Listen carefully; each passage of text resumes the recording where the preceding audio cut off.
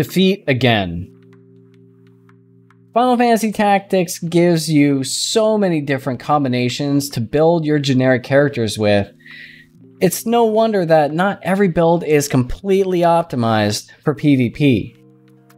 That's why today we're going to go over our top 4 favorite builds to get you back on the winning track.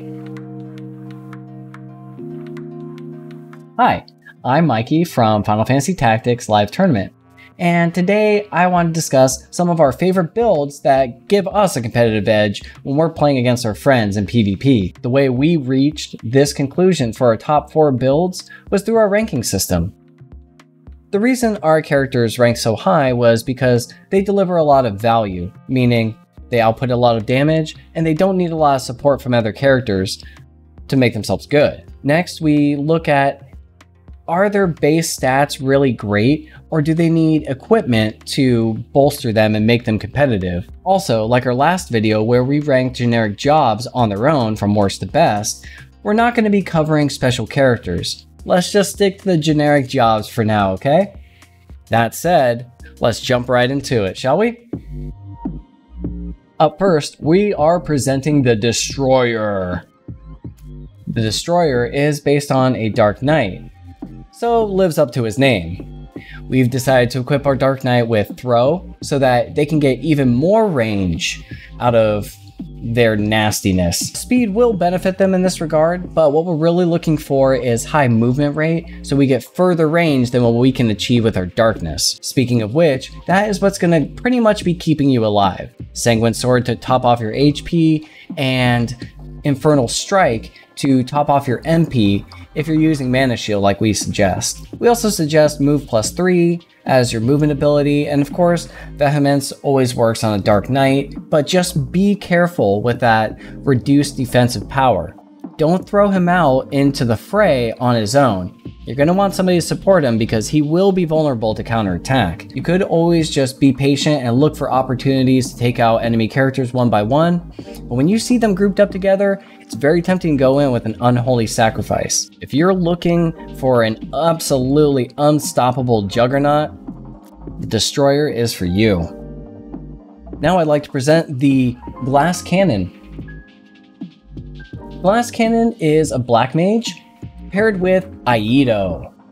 This is an incredibly strong combination. Black mages have the highest MA stats in the game. This is a perfect delivery vehicle for Aido. I recommend Shira Hidori as a defensive measure, Arcane Strength to boost your Aido, and Move +3 so you can take advantage of those opportunities where an enemy character is off on his own, you need to come in for all your allies and deliver a group-wide heal, or the enemy groups up and you want to bust out your Chirjiraden on them. No matter how you decide to play your Glass Cannon, you should play him safe.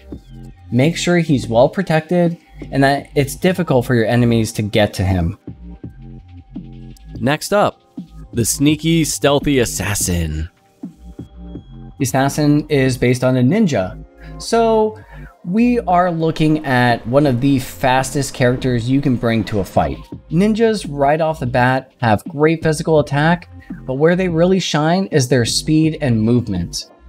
This benefits their throw greatly, so bust out all those super rare, high attack power swords and maces and whatever you got that you've just been holding on to and throw them.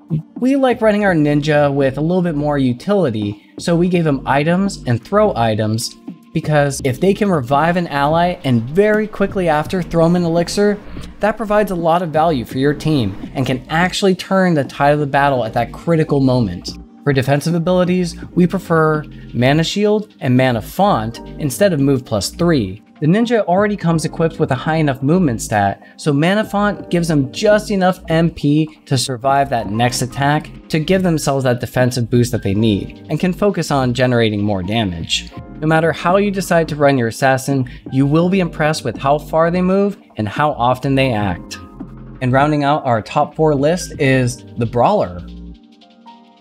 The Brawler is our closest thing we have to a support unit.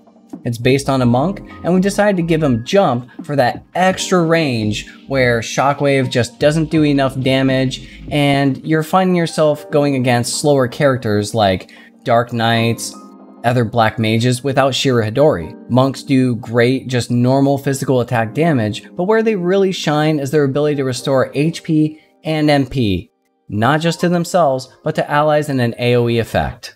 Also consider their ability to revive other allies, and get through Shirahidori with abilities like Shockwave and Aura Blast.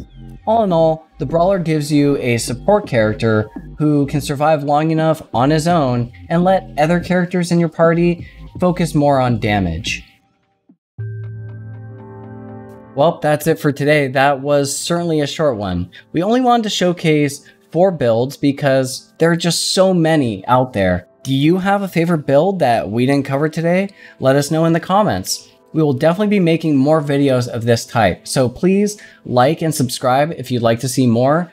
And as always, we want to further the discussion, not just between me and you guys who are watching, but amongst your friends too. This is a great game, and it's even better when you share it with friends, whether you're playing through the storyline for the first time or again, or you're playing each other just to test how good your characters really are. Let's continue the discussion, let's grow the community, and I'll see you in the next video. Until then, be well, everyone.